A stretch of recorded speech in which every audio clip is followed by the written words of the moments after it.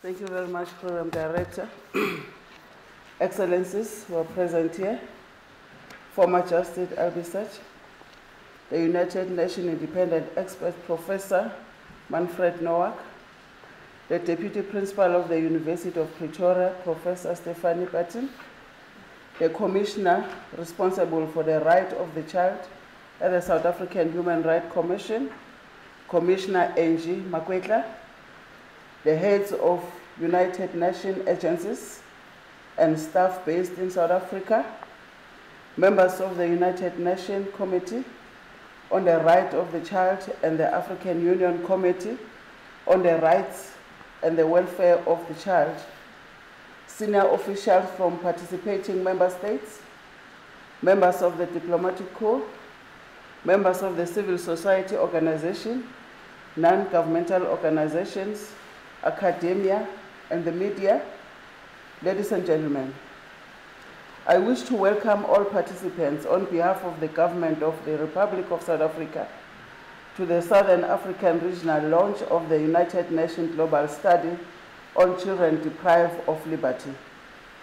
I wish to express my government's appreciation to the United Nations Independent Expert, Professor Manfred Nowak, for holding this regional launch of the global study in Pretoria, and to the Center of the Human Rights at the University of Pretoria for hosting us as their future African campus.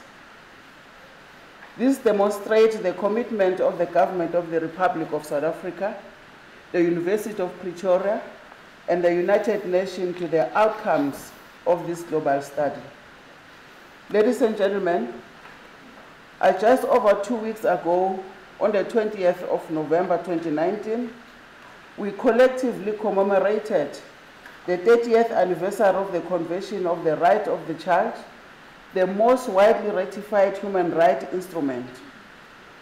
In Geneva, the United Nations hosted a 3-day program highlighting various issues pertaining to the right of the child, and it was on the 19th November 2019 that Professor Nowak officially launched the United Nations Global Study on Children Deprived of Liberty. Professor Nowak was appointed in October 2016 as the independent expert to lead this important mandate, and so this official launch came after 3 years of many hours of hard work and dedication by Professor Nowak and his team to ensure the completion of the global study. However, this year also marked the 32nd anniversary of an important conference entitled the International Conference on Children, Repression and the Law in Apartheid South Africa, which was held in Zimbabwe in 1987. At the time, the world was shocked by the revelations of the brutality of the apartheid regime towards children in South Africa.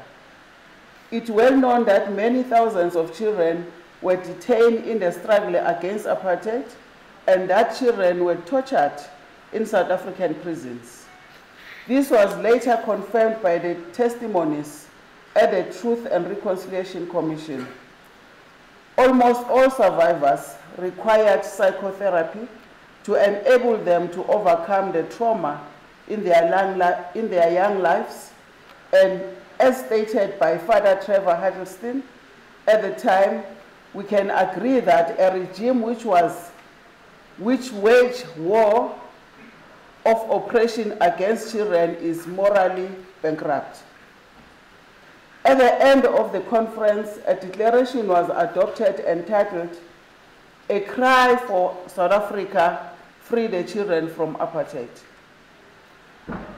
And this was followed by the United Nations General Secretary, General Assembly adoption of a resolution on 8 December 1988 condemning the torture and inhumane treatment of children in detention in South Africa and Namibia.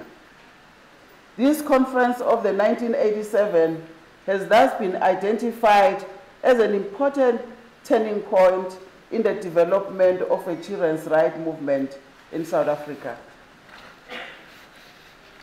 When the new and first democratically elected government came to power in 1994, there were many children in prison. Although political dedication was a thing of the past by that time, there was not a proper system in place to deal with children who were charged with committing crimes.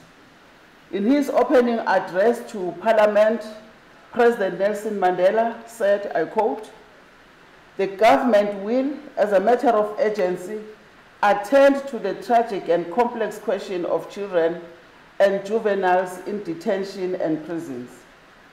The basic principle from which we will proceed from now onward is that we must rescue the children of the nation and ensure that the system of criminal justice must be the very last resort in the case of juvenile justice," close quote.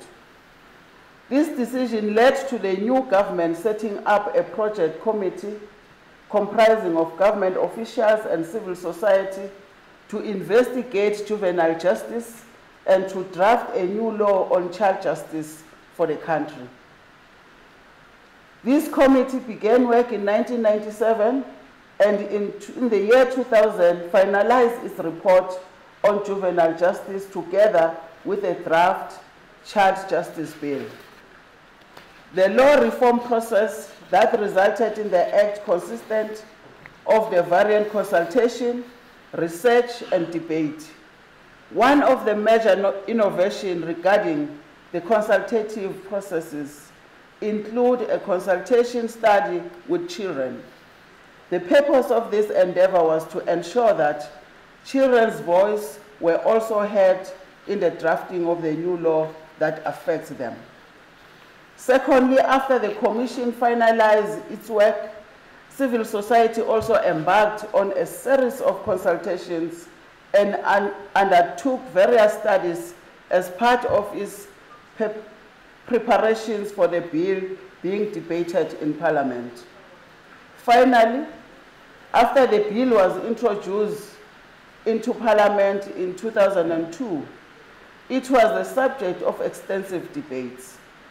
These debates have enriched the child justice milieu as they have allowed all stakeholders and role players, including parliamentarians, academics, activists, members of the executive, and practitioners, to examine all issues in great details, listen to opposing views, and reach compromises on controversial issues.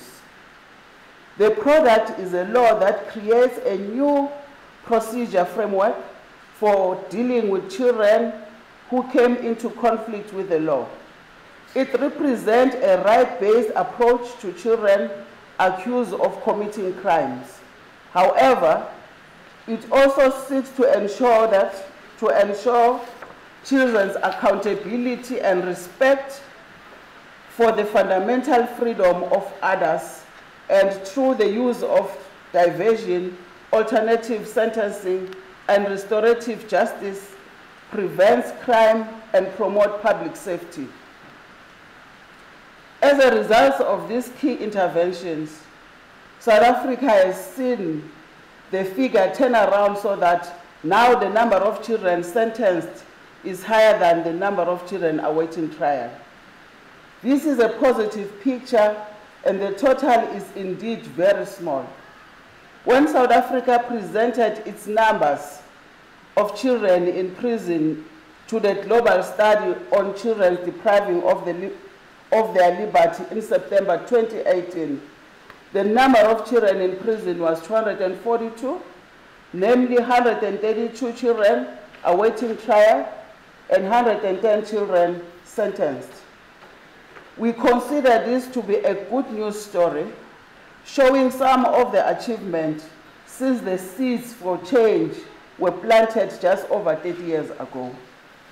Ladies and gentlemen, similar to the two previous global studies on children, namely the study on the impact of armed conflict on children led by the former First Lady, Graça Machel, and the study on violence against children led by Paulo Saka Pinahara, this global study cannot be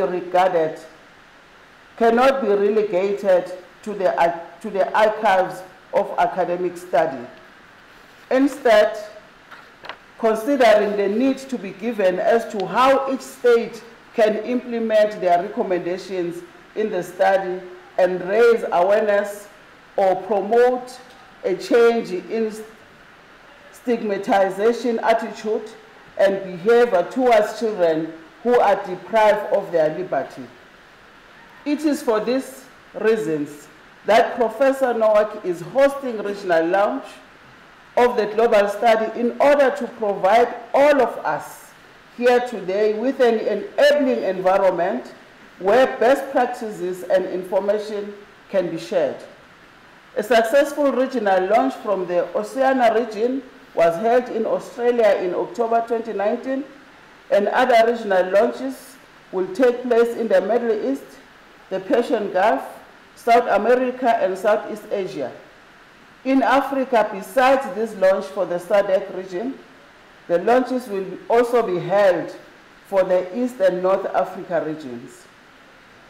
Similar to the consultative approach that was used in South Africa to develop the Child Justice Act, so too this third UN global study was carried out in close cooperation with governments, UN agencies, Special Representative of the Secretary General, the Committee on the Right of the Child, as well as civil society organizations and academia.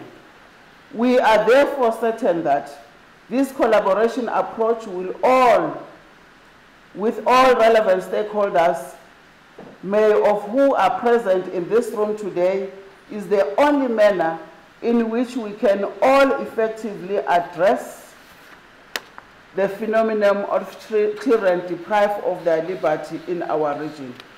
Ladies and gentlemen, in conclusion, may I once again welcome you to South Africa and wish you success in your deliberation today as recommendations are shared to enhance our laws, policies, and practice to safeguard the rights of children. I thank you.